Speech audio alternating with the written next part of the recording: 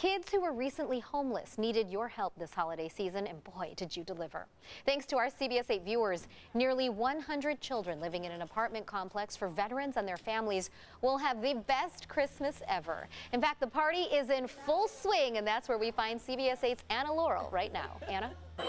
All right, this is the happiest place on earth right now. There are about 100 kids who are coming into this room, and they get to pick out not just one toy, but 3 toys. And it's all because of you at home that this is happening right now, like this.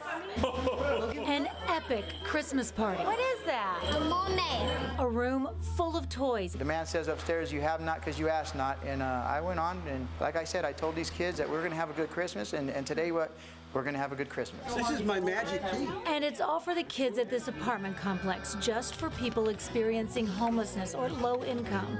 Dozens of the families here were homeless vets, mothers like Army veteran Heather DeMarco. We would literally be homeless right now if we would not have this place. I would probably be on the street, in a car, or in a hotel. Instead, her 9-year-old daughter and other children are getting to pick out several gifts they've always wanted. Gifts they would not have without this Christmas party. Baby doll.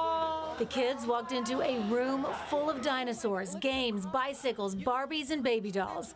People donated gift cards for the teenagers, homemade cookies and milk, and just in time for the party, a Porsche filled with pizza. It's a Porsche full of pizza, yes.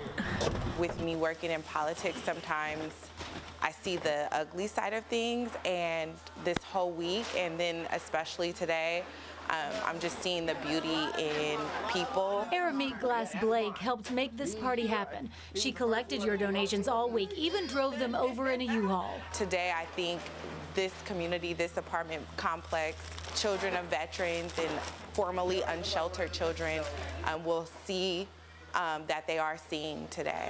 The look on these children's faces tell you how happy they are in this moment. But these gifts send a greater message. We're on the lower scale of income, we feel forgotten.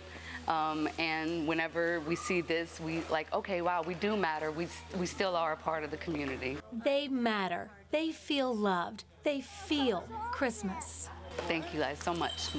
Thank you. We can't thank you enough. In Southcrest, this is Anna Laurel for CBS 8.